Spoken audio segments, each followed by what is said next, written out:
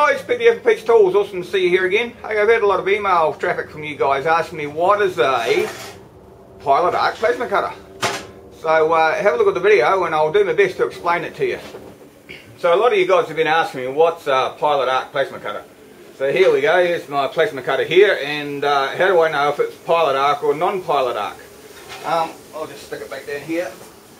Now the easiest way to find that out is if you have a look at your torch, like so, your plasma torch. You see I've got mine plugged in there and you can hear it hissing, turn it on, it's hissing.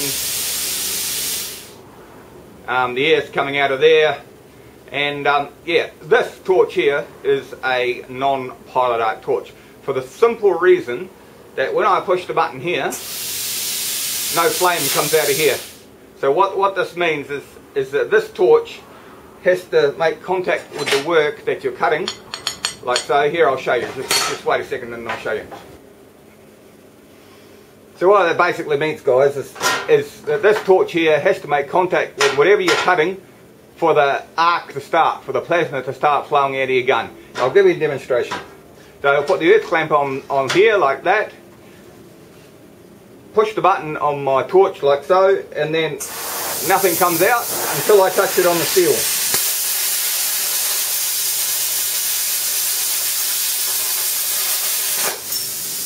And then it creates the plasma arc, and then you can cut your steel.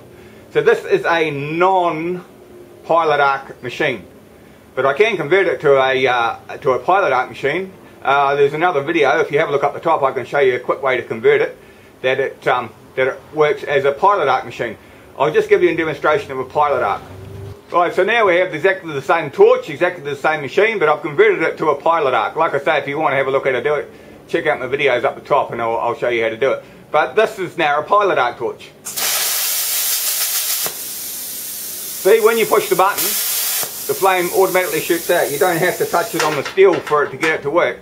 And the Pilot Arc is better if you're cutting rusty steel and that sort of stuff, or steel with paint on it. So you've got the earth like so.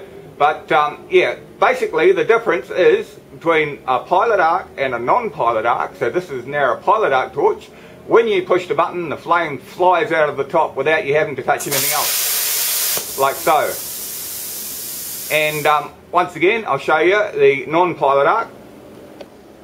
So here you have the same torch again, same machine, guys, and that's non-Pilot Arc now. See, I push the button, you can hear the air starting up, but it doesn't do anything until I touch it on the steel.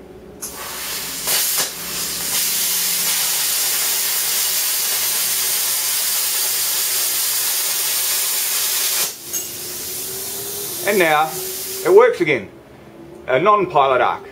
So the difference in these things is it depends what you want to cut. If you want to cut rusty steel and a lot of painted steel, you're better off with the Pilot Arc. If you want to cut new steel or just a little bit rusty steel like this, then you can use a non-Pilot Arc. So that's the difference really. A lot of you guys have asked me to explain the difference. Well, I hope I have in my own way. It's probably as clear as mud, but anyway, yeah. So that's the difference, guys. So if you like my videos, subscribe up top. I'm full of helpful, handy hints for plasma cutters and that sort of stuff. I just love the tools. And all these have different sort of consumables, different sort of plasma torches. Check up the top. I'll put some videos up the top there, and you can have a look at those ones that I suggest that you watch if you want to learn a bit more about plasma cutting stuff. Or yeah, just remember to subscribe to my channel. Drop me a note if you've got something to say. You might have some better ideas than what I have on this plasma cutting stuff. But yeah, I certainly enjoy it, and I enjoy bringing the videos to you guys. So, like I say, if you like the channel, subscribe, drop me a comment. I'd love to have a yarn with you, and we'll see you next time, guys. Thank you.